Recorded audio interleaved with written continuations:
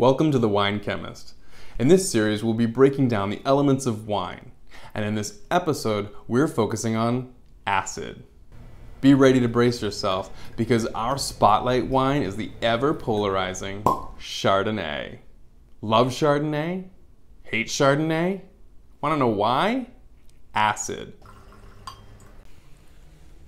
All wine is acidic.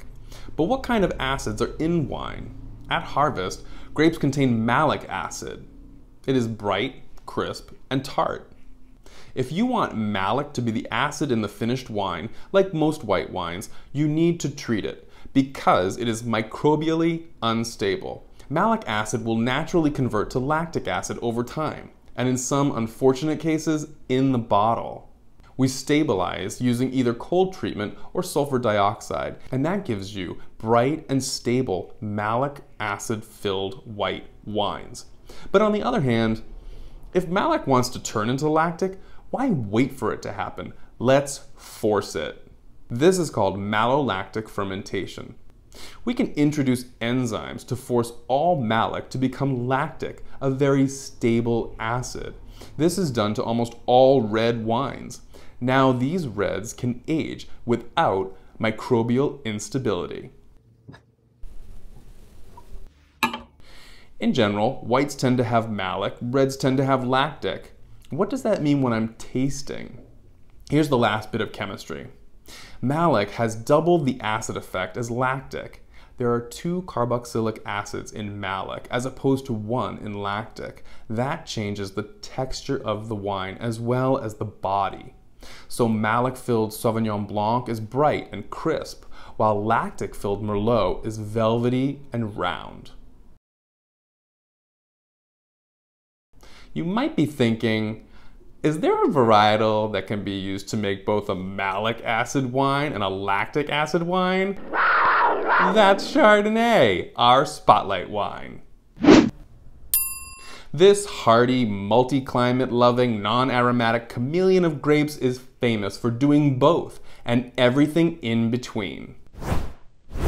Malic acid is the acid in green apples, while lactic acid is the acid in dairy. When Chardonnay contains mostly malic acid, it has bright fruit, green apple flavors, wet stone, and minerality.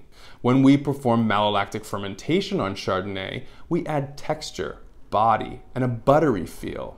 Another option is to have partial malolactic fermentation. Think of this like milk. Skim milk versus whole milk. The higher the milk fat, the creamier the drink. The higher the percentage malolactic fermentation, the fuller the Chardonnay.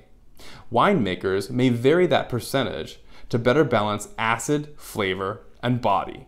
But use caution as our senses may deceive us.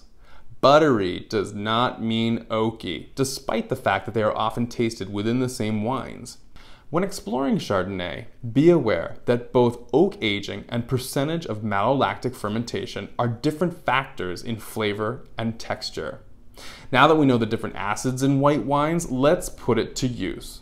Time for food pairing. Imagine tasting a Granny Smith apple.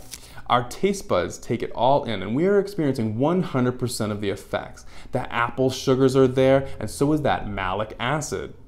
But our second bite, we don't feel the same effect. Our taste buds are getting fatigued and oversaturated. And by the last bite, it doesn't feel as sweet and as sour as we first experienced. But imagine if in between bites, you shocked your taste buds with lactic acid. And we feel that acid at 100%. We saturate those taste receptors with lactic, and now when we take a bite of the apple, we are back to 100% malic, just like the first bite. Back and forth we go, resetting our palate and getting it ready for the opposite acid for maximum flavor. We will simply apply this concept to all white wine pairings. Think of the acid you are serving in the food. If it features bright acid, pair that with a soft acid containing white wine. If your food is lactic acid based, pair that with a highly malic white wine. In this episode, we learned some different acids in wine.